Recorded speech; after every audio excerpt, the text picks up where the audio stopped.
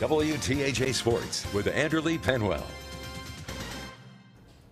Happy Saturday, everyone. Today was Penn State Football Media Day. As we draw closer to that Week 1 opener in Madison, we heard from players and coaches. And new was an important theme for the Nittany Lions.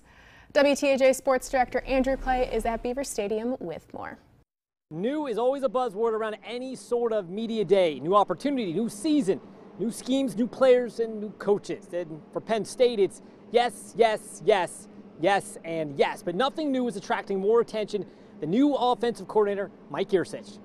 You know your schemes very well inside and out, to where you know not just what the defense you're going against, what look it is, but also what defensive stunt or alignment or blitz or coverage could potentially be a problem and how to fix that problem.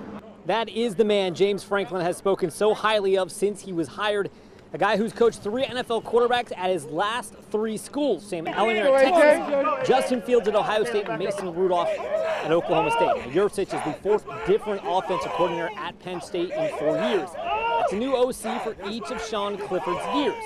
While some would call the revolving door troublesome, James Franklin sees 4 great minds making an impact. The coordinators that we have had here are fantastic people and fantastic coaches. And I know myself and our team have learned from all of them. And, you know, the good Lord don't give you everything, right? And all of them have tremendous strengths that Sean's been able to learn from and grow. He's not going to make me a robot, but at the same time, he's got a very good system that's been proven to work, like you said. You know, with a guy like Mason Rudolph, I actually got to talk to Mason Rudolph about a week and a half ago, just kind of pick his brain. And he said the same type of thing. You know, he's going to push you really hard, but at the same time, it's for the better, and he's going to make you a better football player. Now, Penn State's offense will certainly be under a microscope throughout the season. Sean Clifford was asked about his struggles a year ago. He said he would not deny what happened, but would not be harping on it either. At Beaver Stadium, for your Nittany Nation, Andrew Clay.